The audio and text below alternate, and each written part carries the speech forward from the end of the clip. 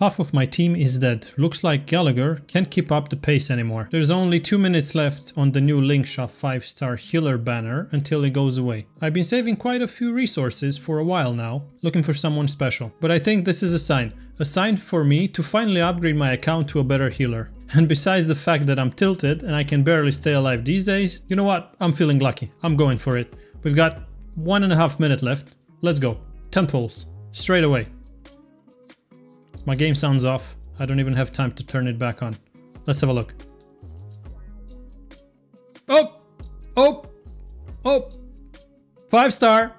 It's 50-50 now. Shrey, get out of here. Misha, get out of here. Skip, skip. Okay. Let's go! We got Lingsha! Oh my god, what a lucky 50-50. No way.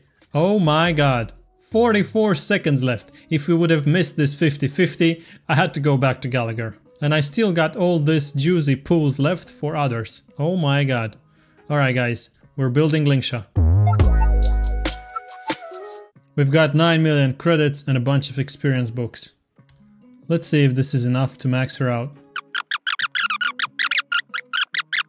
Alright guys, she's almost maxed. Now we need to give her a light cone, go with Lingsha's signature or Luocha's signature. But if you don't have any of these, you can still go for post-op conversation, which is exactly what I'm gonna do now. Oops, let's take this from Gallagher. And then when it comes to relics, after reading through her kit, I think the best would be for planner ornaments, Forge of the Kalpani Lantern, or Talia, Kingdom of Bendriti. Take attack percentage sphere and energy regen rope or break effect rope, depending on your break effect. I think you should go for at least 100% break effect on her. But then you need speed more than anything else on Lingsha. And then for relics, go for Iron Cavalry against the Scourge, 2 pieces, combined with Messengers, 2 pieces for extra speed.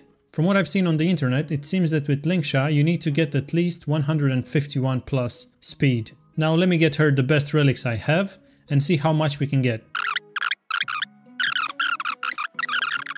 Let's have a look. 157 speed, and then break effect 97% and energy regen 116%. For our ultimate we need 110, so I think this should be enough. Alright, now that I equipped her with the best relics and planner ornaments, I need to go and finish my quest line to unlock her upgrade materials. Because as you can see here, I still have quite a few traces to discover. In the meantime, you can drop a comment below and let me know if this is actually her best build, and if not, feel free to give me your opinion. I might as well, after unlocking all these, to go and give her a try in Memory of Chaos 12. If she's doing pretty good, I'll record it and post it on YouTube. Alright, that's pretty much it for today. I'll see you next time. Bye bye. Let's go! We got Lingsha!